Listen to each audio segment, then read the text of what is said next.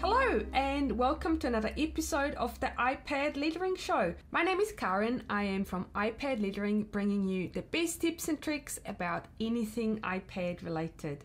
In today's tutorial, I want to show you how you can adjust the Apple Pencil Pressure curve in Procreate.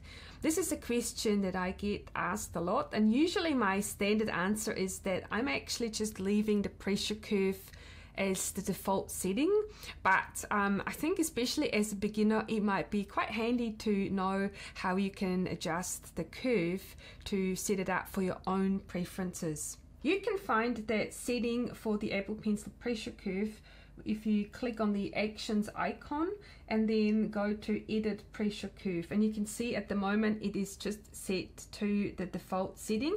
So let's see how we can change this so that you might feel a little bit more comfortable with these settings. Now to start with, let's turn the visibility of these layers off and then create a new layer and maybe change the color as well. Choose a nice purple.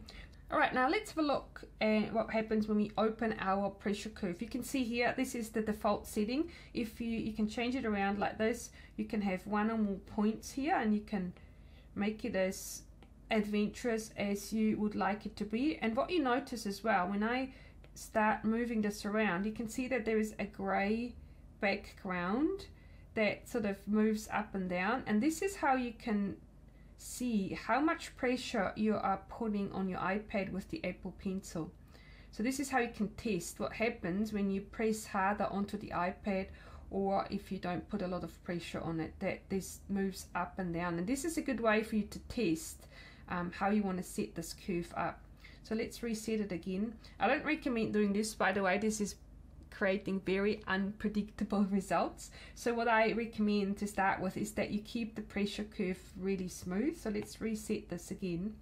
So if you're someone who doesn't like putting too much pressure on your iPad for whatever reason, I recommend that you move the pressure curve sort of over there. So what this means now, with a lot less pressure, you get a lot thicker stroke. Let's see what this looks like now.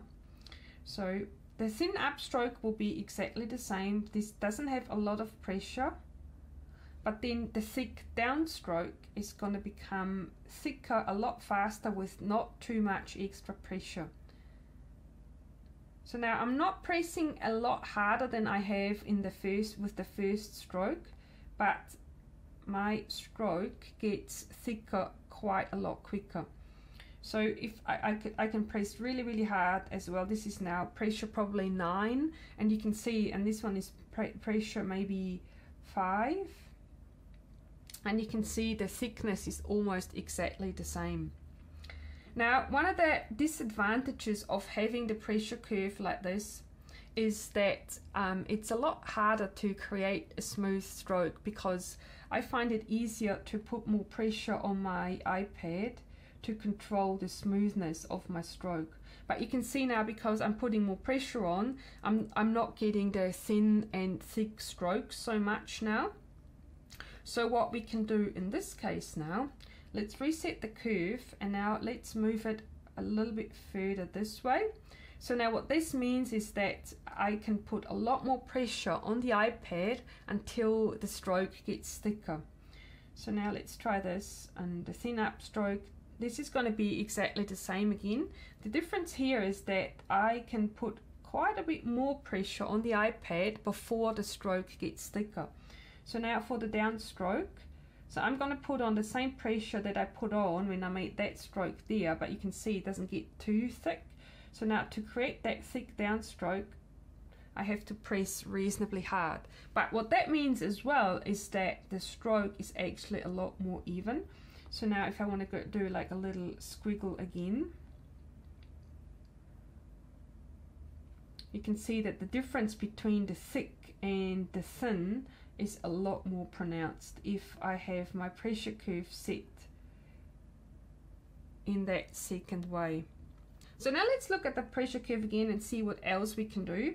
Let's reset it again. This is the default setting. So what we've done, we have moved it this way, which makes it more sensitive. And then we also moved it that way, which makes it less sensitive. And there's obviously a large variety of combinations of different settings that you could try out. You could also try moving it this way. So it's not very sensitive to start with, but then it becomes a lot more sensitive towards the end. That's definitely something you might like to try out. And then maybe even write a word just to see what that looks like. So I'm going to write hello. And you can see now the difference between the thin upstroke and the thick downstroke is quite pronounced if I have this setting. So if you like this type of lettering, then definitely try out this setting.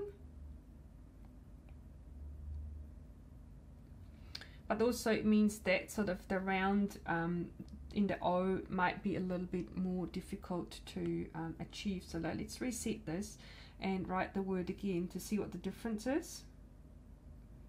And you can see now the difference between thin upstroke and thin downstroke is not quite as pronounced. So this is me putting the exact same pressure on my iPad as I have done up here as a demonstration purpose. Of course, I could achieve a similar result that I have had here, but just, you know, not putting that much pressure on the iPad. But then it makes it a little bit harder to control my strokes.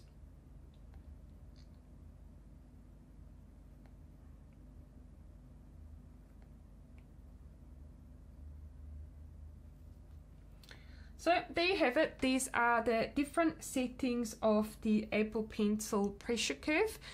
I really recommend that you try it out and see which one works best for you. You've got a little bit of a starting point now. Let me know if you have any questions. Please give me a thumbs up if you like this video and subscribe to my channel so that you're not missing out on any future Procreate and iPad related tutorials. Thank you so much for watching, and I'll see you in the next video.